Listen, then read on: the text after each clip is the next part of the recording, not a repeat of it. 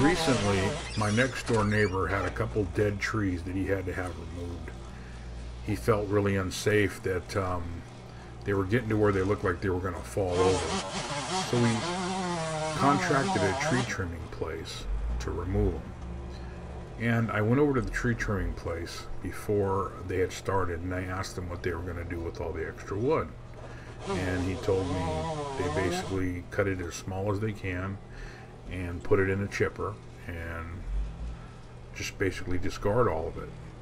I asked him if I could have some of it or any big pieces he might have left. He said he could pick through anything I wanted. They'd even cut it to size for me once it was on the ground.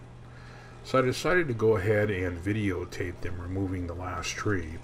I thought it was really kind of unique, and I'm scared of heights, so I find this extremely interesting.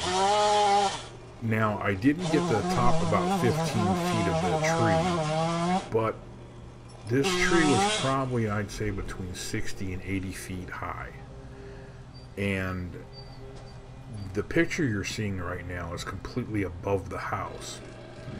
And if you notice how he's moving around freely and how, I mean, I would just be scared as could be. But I love the way they cut it down. They throw the pieces down. They have about 4 men on the ground that are kind of making sure no one comes around. Everything's safe down there. They tie off portions of the tree, so if the tree ever tilts one way or the other, the 2 men on the ground can kind of pull it or direct it a certain way. If you look towards the bottom, you can see ropes dangling, and sometimes they'll go tight. And that's the 2 men on the ground pulling it. The other one's keeping everything clear and stuff like that. But it's really neat to watch this guy go to work and just trim this tree. You see how he just threw a big piece down. I just find it massively interesting. Scary too. I mean, I can never, ever do anything like this. But it was really nice. I'm not able to show you the trunk that he cuts down because that's behind the tree and behind the fence. But I'm showing you all the other top. Watch how gracefully he moves up and down, and just like there's nothing to be scared of. I just couldn't understand that for the life of me. And that was a really large piece. That was about 3 feet tall, and it's hard to tell from where he's at how big everything is. Now this is the base that's left right above the house, and the house, you know, the roof on the house is about 14 to 15 feet high.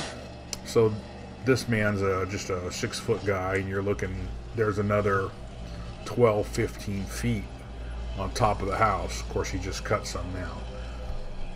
But I just thought I might want to share it with you to show you how neat it was, how quick they cut it down. This is sped up a little bit, but the whole thing probably took less than 30 minutes. Very unique. Thanks for watching. My name's Ronnie Sutton. You've been watching It's a Wood Thing.